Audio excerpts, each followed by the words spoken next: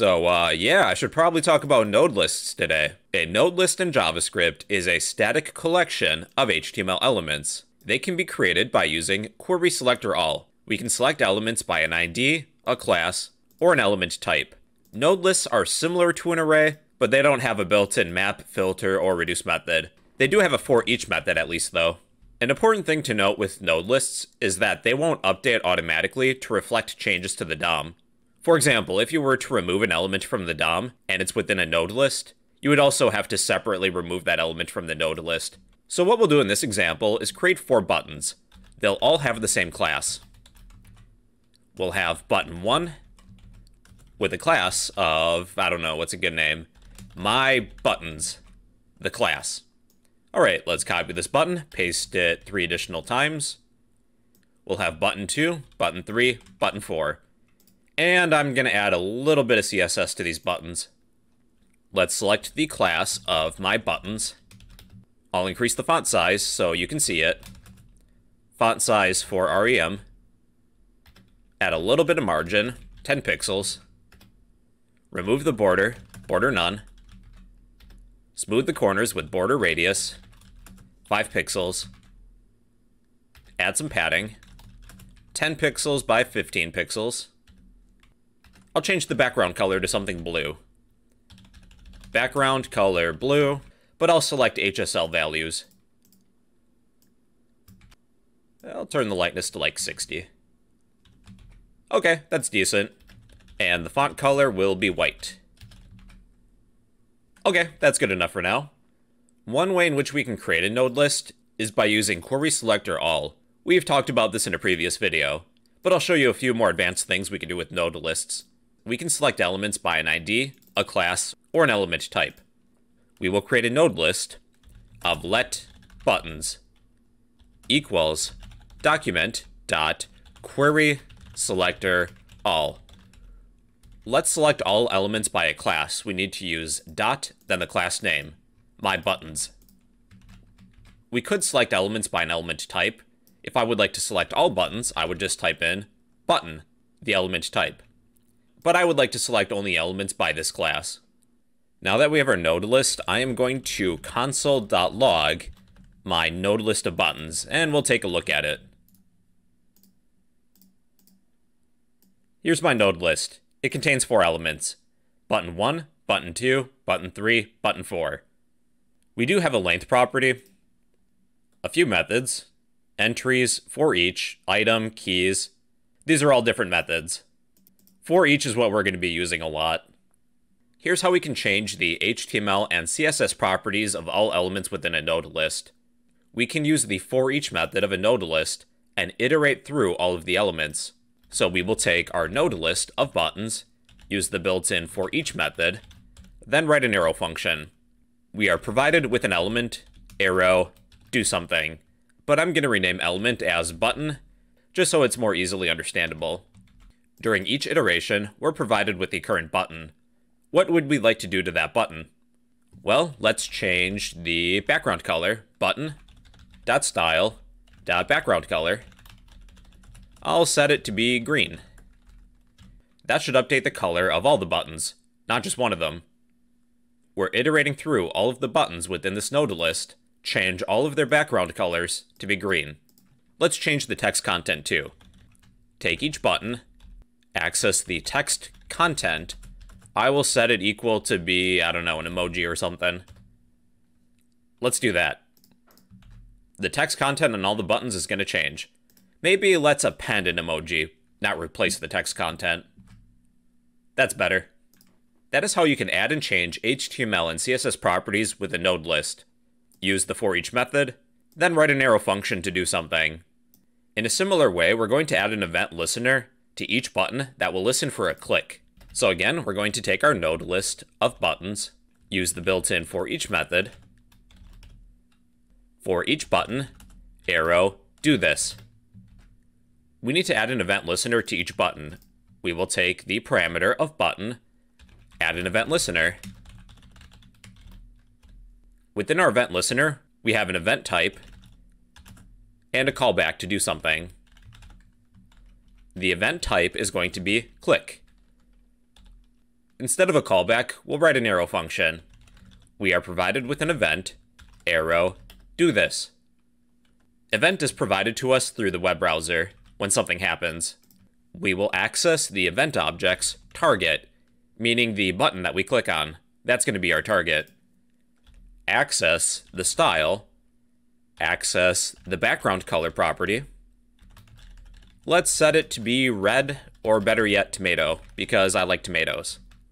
Each button has an event listener. It will listen for click events. When we click on a button, the background color is going to change. We're going to add an event listener for mouse over and mouse out. Let's begin with mouse over. Again, take our node list of buttons, use the for each method. For each button, arrow, do this. Take that button, add an event listener. With event listeners, we have an event type and a callback. The event type is going to be mouse over.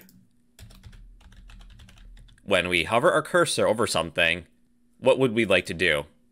We will write an arrow function. Event, arrow, do this. Let's access the event's target. That should equal our button that we click on. Access the style, access the background color. So with the current color, I'm going to go back to my CSS.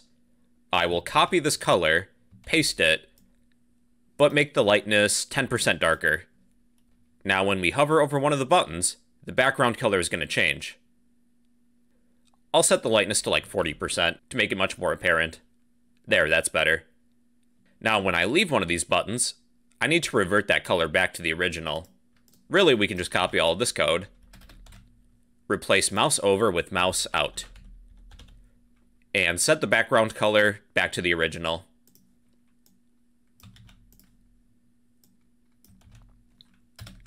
Each button now has a mouse over and mouse out event listener. Here's how you can add an element to a node list. I will create a new button. Const new button equals document dot create element. What element are we creating? A button. So with creating and appending HTML elements, there's 3 steps. This is step 1. We need to create that element first. Step 2 is to add any necessary attributes or CSS properties. So let's take our new button, change the text content of the button equal to be button 5.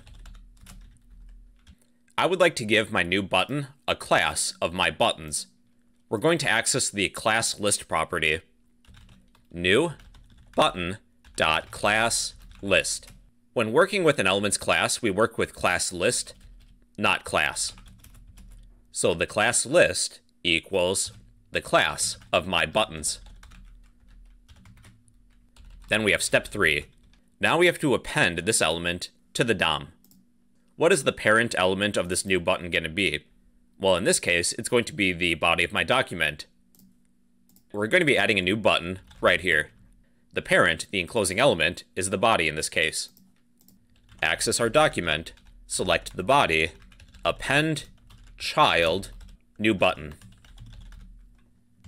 And there's button 5. Since we added our class of my buttons, that's why it has all these CSS properties. If I were to remove this line of code, we get the default appearance for a button. I'll talk more about class lists in the next video. There's a lot you can do with them. Now, if I was to console.log my node list of buttons, here's what we have. We have 5 buttons within our DOM, but within our node list, we have 4 buttons. Button 1, 2, 3, 4. Button 5 isn't within this node list. Node lists are a static collection. They won't update automatically to reflect changes to the DOM. Even though button 5 is within the DOM, we would need to manually add it to our node list if we want to work with it. So to do that, we can just use querySelector again and select all elements by the class. So let's reassign buttons. Since we're reassigning buttons, that's why I declared buttons with let instead of const, so we're able to reassign it. Because if this was a constant, we couldn't change the elements within it. So buttons equals document.querySelectorAll. Select all elements by a class. Class my buttons. And then again, let's console.log my NodeList of buttons. Inspect console, and there we go. Our NodeList has 5 elements. Button 1, 2, 3, 4, 5. Even if you were to add an element to the DOM, that same element isn't going to be automatically added to your NodeList. I would recommend using querySelectorAll again, just to update it. Here's how to remove an element from a NodeList when you click on it. We'll have to give all of these buttons an event listener. They will listen for a click event. When we click on one of these elements, remove it from the DOM and the NodeList. Here's how. Again, we will take our NodeList of buttons, use the built-in for each method. For each button within our NodeList, do this. Take each button, add an event listener. We are provided with an event type and a callback to a function. The event type that we're listening for is click. The callback is going to be an arrow function. We're provided with an event, arrow, do this. To remove an element from the DOM when you click on it, we will access our event object, access the target, use the built-in remove method to remove it. So let's see if this works currently. Let's remove button 2, 1, 4, 3. So those buttons are gone, but let me show you something. I'm going to console.log my NodeList of buttons after each click.